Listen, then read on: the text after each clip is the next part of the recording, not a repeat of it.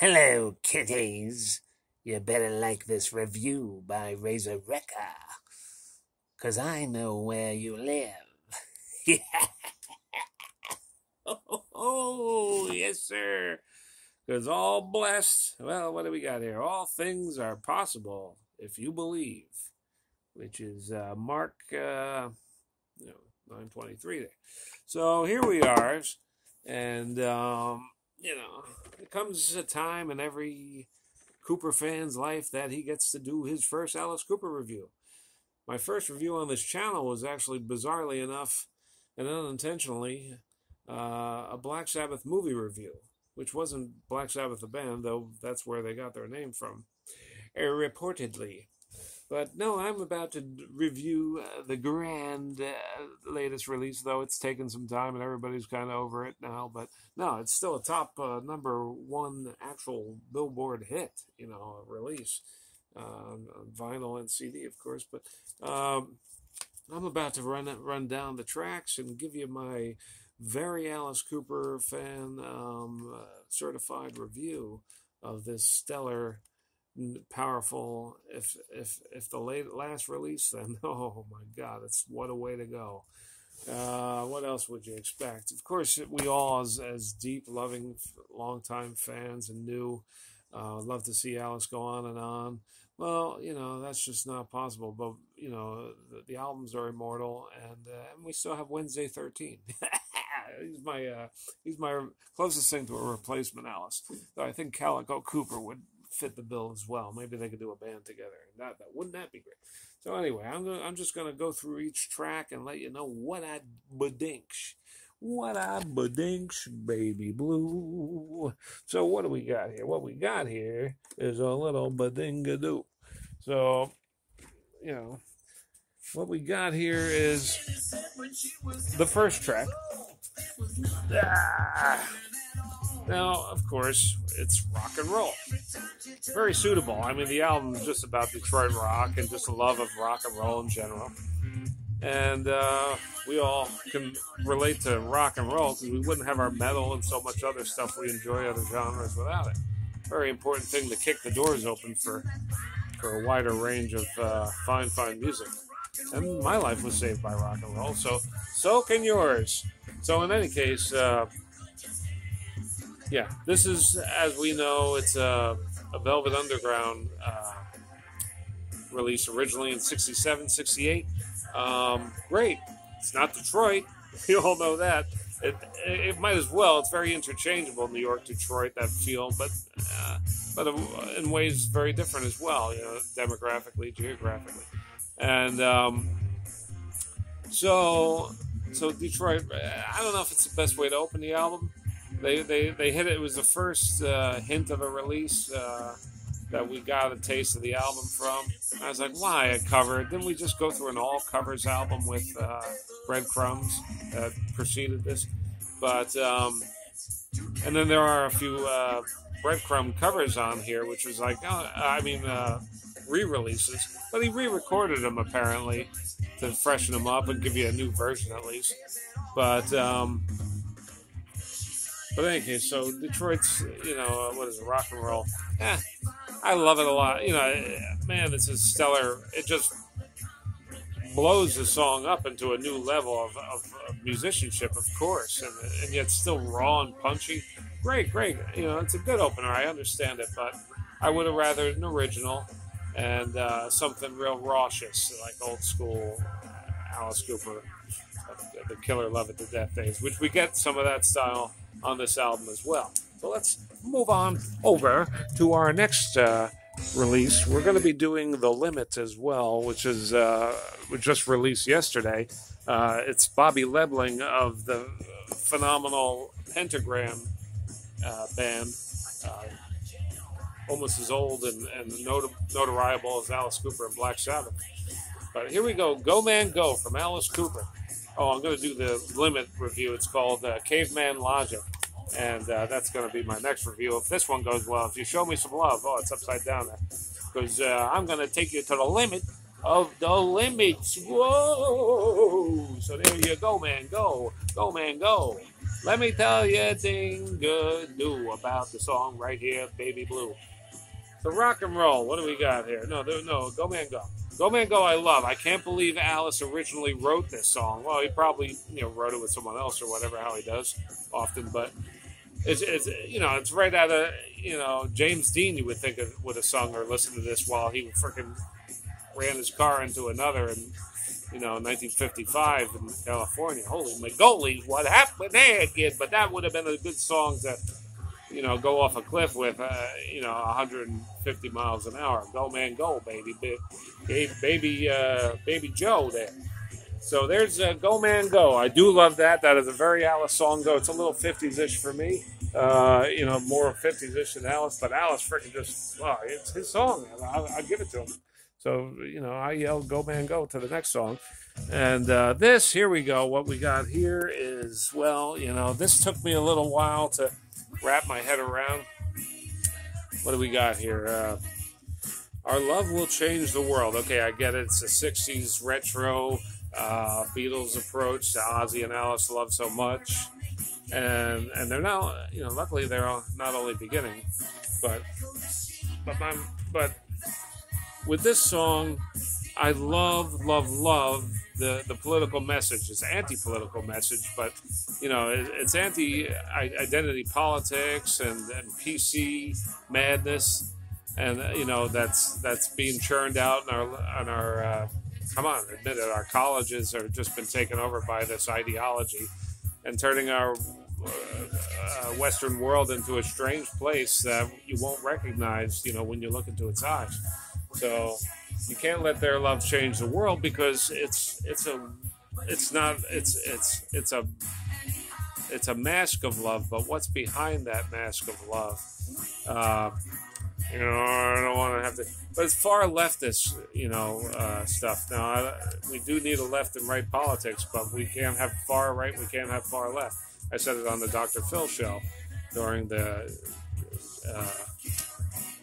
Smollett scandal with the false hate crime. I was on that show. Look it up. But in any case, so there's that. Then you got next song is Social Debris. Now, Holy Magolies. Let me tell you a thing or two about Holy Magolies. Social Debris. This is three albums in a row now, studio albums that we've gotten 3 or 4 songs or less of the original lineup, surviving members of it, minus the lead guitarist Glenn Buxton. We'd say Alice always gets somebody really cool to fill in the guitar parts, and we just got this guy who's an unknown who just basically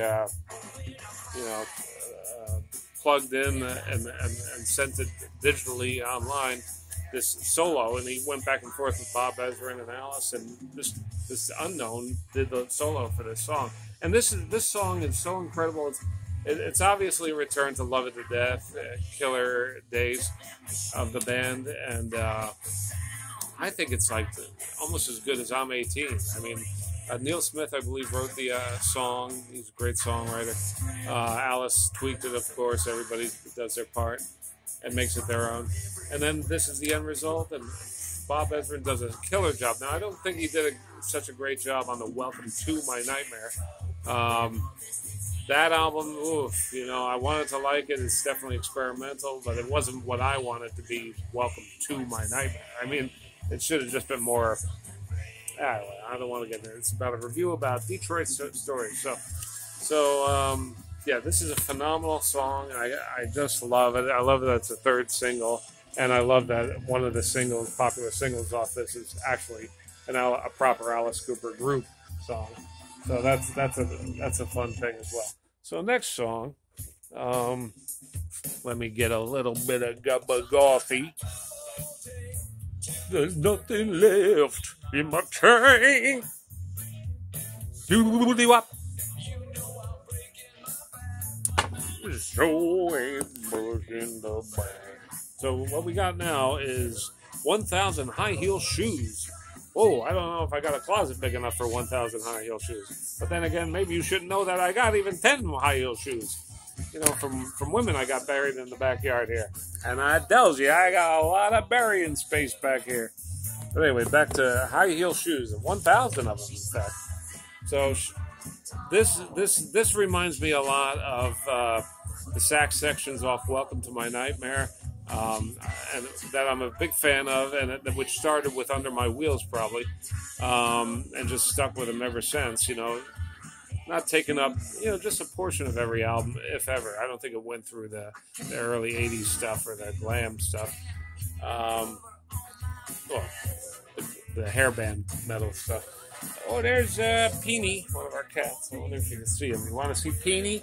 There's a little Peony. He's a teeny weeny, but we love our little weeny Peeny. There he goes. We got Peony and we got Chewy. 2 cats here.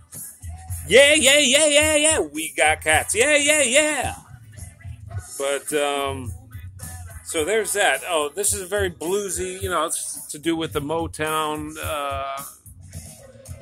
contribution in the Detroit rock scene, heavy, bluesy, boom. And early Alice, showed it where this early inspiration as well with Welcome to My Nightmare and Killers. So, but this is more just a direct, ode to this, a direct ode to the that aspect of the Detroit music scene at the time. And so yeah, I love it. It reminds me of Some Folks and yeah, a lot of stuff off Welcome to My Nightmare ultimately. All right, so here we go. Where are we on to now, my ladies and gents? Let's see what we got here. Oh, this is a good one now. Hail Mary. Yes, I love that there's like some, nod to the Batman comic book character in the album cover. You got these beams of, this would originally, the Batman insignia, and then it even goes on here, and you get a laser tag thing to drive your cats crazy with. It has Alice's eyes on it, and so this is a sick in this place. This is true, just sneering, snarly, witchy, old, rockin', wicked Alice, at its dark finest, while just still rocking out, just like the only guy who ever did that right, or was able to, originally bring it to the scene, and nobody's ever been able to, match it. Just this. So that's the Batman. No. Comes to this godforsaken town, Hail Mary, full of grace. You see what I mean? Just fucking, of course, I exaggerated as an extreme metal vocalist, but yeah, but Alice, it's just such a great song. This one, this is a good driving tune, just good all the way around. So let's get to the next one. I know this stuff takes time. Now, 2001, third rewrite of this 2003 studio album, Deep Cut, of Detroit City. This is the 2021 album version. There was one that was first on the Eyes of Alice Cooper.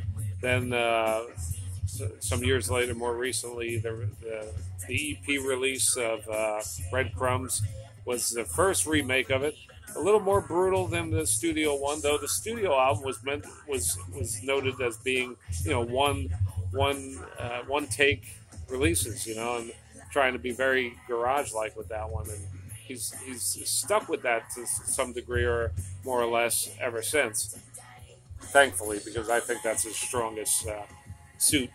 But in any case, this third version, they changed the chorus a little bit, which is right here.